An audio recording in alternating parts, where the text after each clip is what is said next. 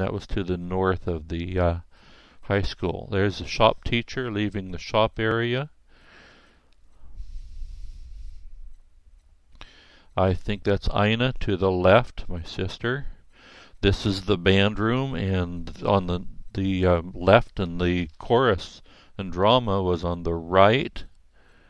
Now there's some kind of thing going on here. I'm not totally sure. I think that's the gym in the background. So I believe this is them leveling the fields and preparing it for putting in the PE fields and probably the football area, which of course is on the south side. That's looking south and kind of southeast.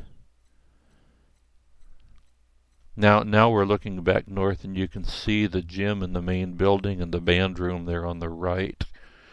So you see they're leveling the fields and preparing for all of the athletic area at this time. I don't know what the year that was, but it's prior to them building the building on the north side on Eureka Avenue. This again is looking to the south of the school, probably about where the stadium, the El Cerrito side of the stadium was located. And then up here would be the goalpost on the east end. The cemetery is also right up there in the trees.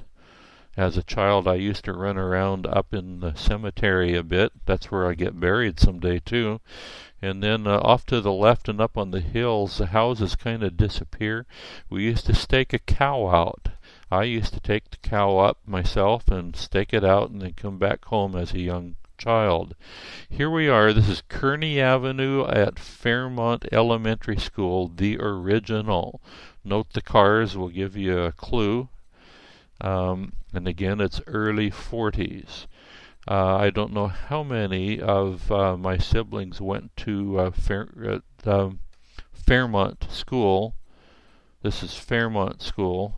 I know that my brother and I went, I think,